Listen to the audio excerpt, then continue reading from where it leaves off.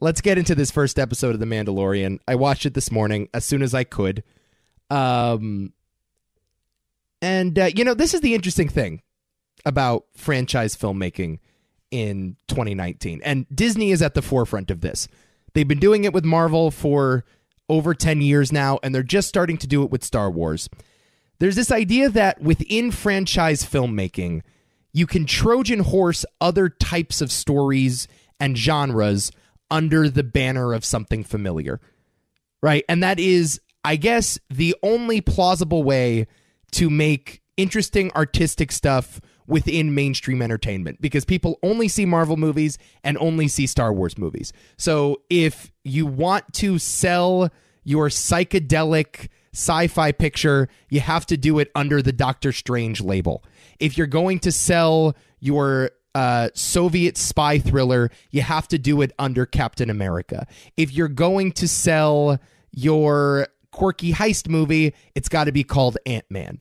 And that's sort of this new theory of franchise filmmaking. Under this cinematic universe, a plethora of interesting stories can be told in different ways. And so now Disney is doing the same thing with Star Wars. And to a certain extent, that was the attempt of the spin-off films. Rogue One, Solo, they kind of feel like their own thing. But The Mandalorian is the first real attempt at a gritty genre story in the Star Wars universe, right? Here's my problem with this line of thinking and why I find the Trojan horse philosophy to be total bullshit, to put it frankly. Star Wars is the genre. Marvel is the genre.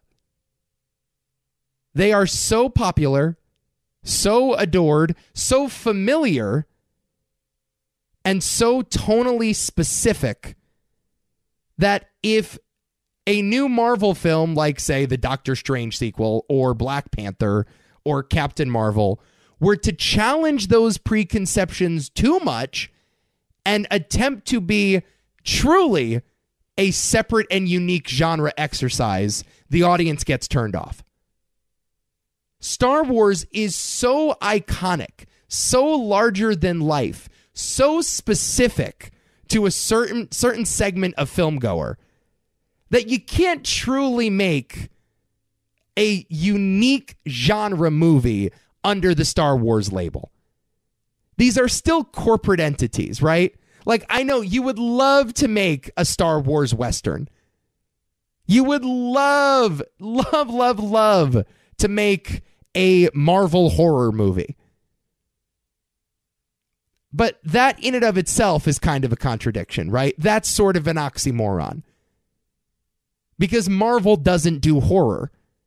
If you make a horror movie, you're no longer making a Marvel movie. And that is the genre Disney feels most obliged to. And so I'm watching the first episode of The Mandalorian, and like, there are elements of Star Wars in it. I will not spoil the ending of the first episode, but there is a clear allusion to the main Star Wars series, and I'm sure there will be ties to one specific character. And of course, there's a bounty hunter that looks exactly like Boba Fett, and there are allusions to the Empire because this series takes place after the events of Episode 6, Return of the Jedi.